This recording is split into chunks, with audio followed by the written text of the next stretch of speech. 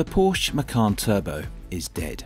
Long live the new third generation Porsche Macan Turbo, otherwise known as the GTS.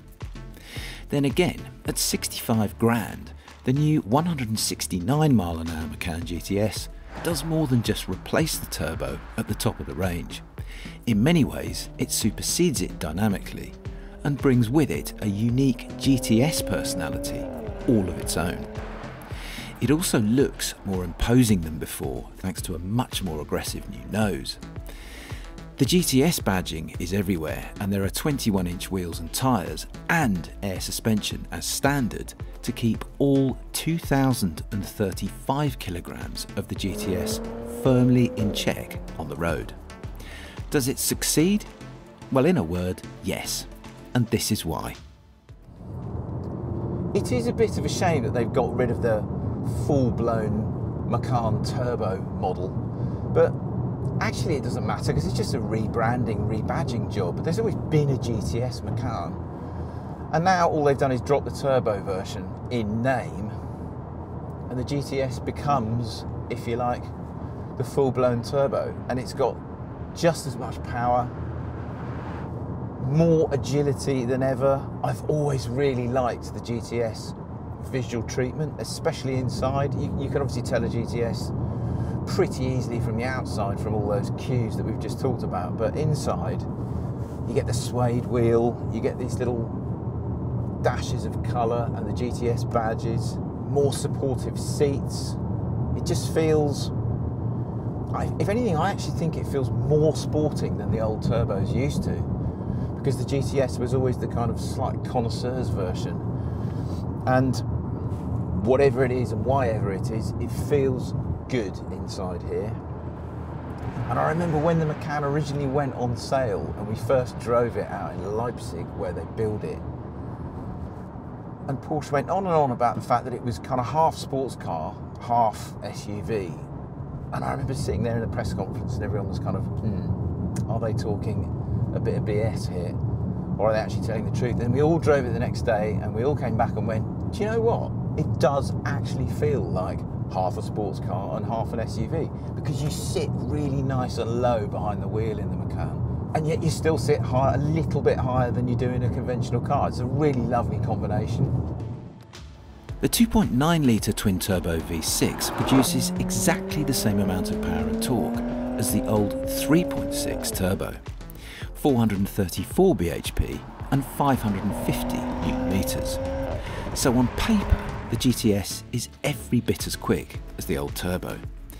0 to 62 takes 4.3 seconds with the sports chrono pack fitted, and as we said, the top speed is 169.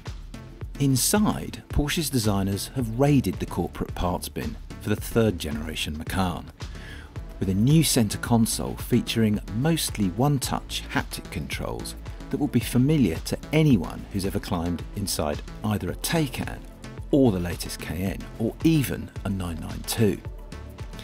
There's also a huge new 10.9-inch central touchscreen that sits in the middle of the dash and which is unusually intuitive to use, providing control over just about everything the GTS does. The performance in the GTS, the new GTS, is really not in doubt. I'll show you in a second what it's like, what it sounds like. Try and describe a little bit of what it feels like when you put your foot down and get all 434 bhp and I think it's 550 Nm of torque thrusting you towards the horizon. It is pretty impressive. But actually, most of the time in cars like this, you are just going to spend bumbling about the place, using them more properly, and just, you know, taking advantage of the fact that it's a really quite practical, refined vehicle. Mounted on the bottom right of the all-new steering wheel is a small rotational button, similar to the one you'll find in Caymans and 911s. This allows you to very quickly scroll through the various drive modes without having to take your eyes off the road. Other manufacturers, please take note. And it really does change the personality of the thing on the move. So I'm in normal at the moment, and the air suspension is in its most chilled, most refined setting. and the ride is very good. Steering's quite meaty in all the settings, but the ride in particular just really calms right down.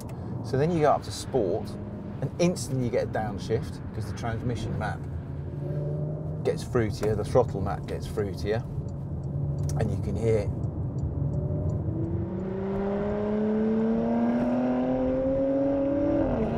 the exhaust gets fruitier too. So then you go to Sport Plus and everything goes up a step again. And then you've got individual where you can just set everything how you want. But it sounds simple, but a lot of manufacturers get this really wrong. Porsche do it brilliantly. Right, this thing weighs just over 2 tons and it has 435 horsepower and 550 newton meters of torque and a 7-speed PDK gearbox. This is what it's like under full beans in second gear. Third gear. Gosh. I mean, it's not kind of tear your hair off fast, but this is a seriously fast vehicle. 0 to 62 miles an hour, I think it's 4.3 seconds. 4.3 seconds. 0 to 100 miles an hour in 10 and a bit seconds. When I started doing this, a long time ago admittedly, 10 seconds to 100 miles an hour was the exclusive reserve of full house supercars. Nothing other than a supercar would get under 10 to 100. Now this thing, a 2-ton SUV, will do it easy peasy all day long. It's mental, and it's so smooth and so refined when you're doing it. And yet when you really bury the throttle in the carpet, it sounds great as well. In short, the new Gen 3 Macan GTS is deceptively refined, very fast, and is just a great SUV to drive. Dynamically, it has no real rivals. But it's also practical, well equipped, and beautifully made for a car that's built in such relatively high numbers. It's basically the best medium-sized SUV that money can buy right now. And although the turbo model might now be gone, it won't be missed. That is how good the latest Macan GTS has become.